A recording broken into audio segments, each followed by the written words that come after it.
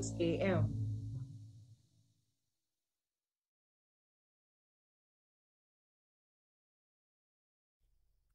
Good morning, and welcome to another episode of ALFA.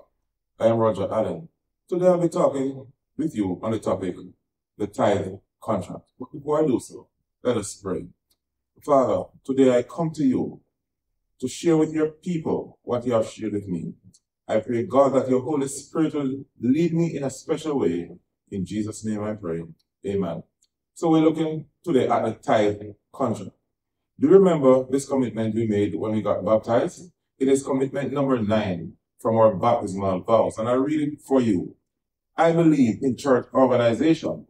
It is my purpose to worship God and to support the church through my tithe and offering and by personal effort and influence.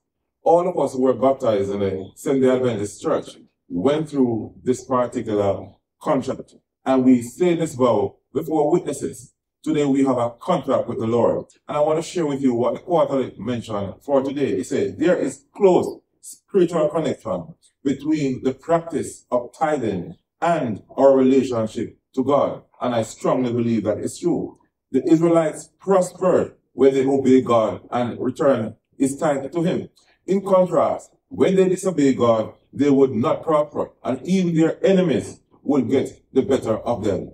It was during one of these periods of unfaithfulness that God, through the prophet Malachi, proposed a bilateral contract with his people. And we can read that in Malachi chapter 3, 7 to 11. And I want to just share with you this morning.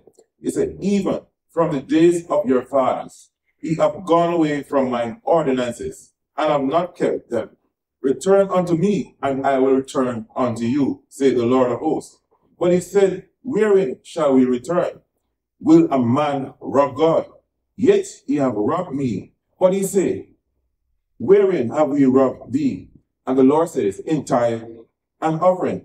Ye are cursed with a curse, for ye have robbed me, even thy whole nation, bringing all the tithe into the storehouse, that there may be meat in my house. And prove me now, herewith, say the Lord of hosts, if I will not open for you the windows of heaven and pour you out a blessing, that there shall not be room enough to receive it. And in verse 11 it says, and I will rebuke the devourer for your sake, that he shall not destroy the fruits of your ground, neither shall your vine cast her fruit before the time of the field, saith the Lord. So, in this particular chapter, God make it clear to us that we can rob him by withholding our faithful tithe and offering. But not only that, he has made it clear that he will bless those who are faithful to him, but there is a curse for those who are not faithful to him.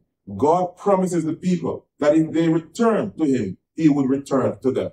Now, our God is a fair God. God did never ask any of us to give to him what he did not bless us with. So if God asked us to give us a tithe, which is 1/10 of our blessing, it's because he would have blessed us with this before. God is a God who loves his people. He said when they asked what he meant by returning to him, he explicitly said, stop robbing me of tithe and offering. Today, I ask us to be faithful to God, because God is coming back for a set of faithful people. And we too must be faithful in our tithe and offering. And that, my friends, is a lesson for all. Let us pray.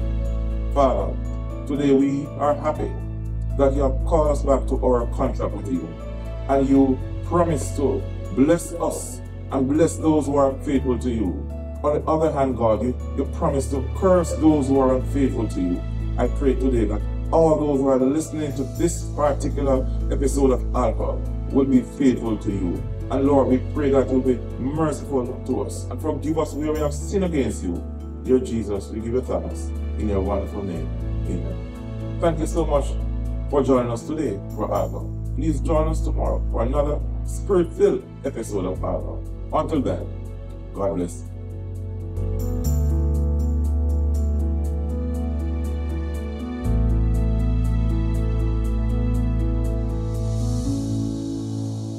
A lesson for all, daily at 6 a.m.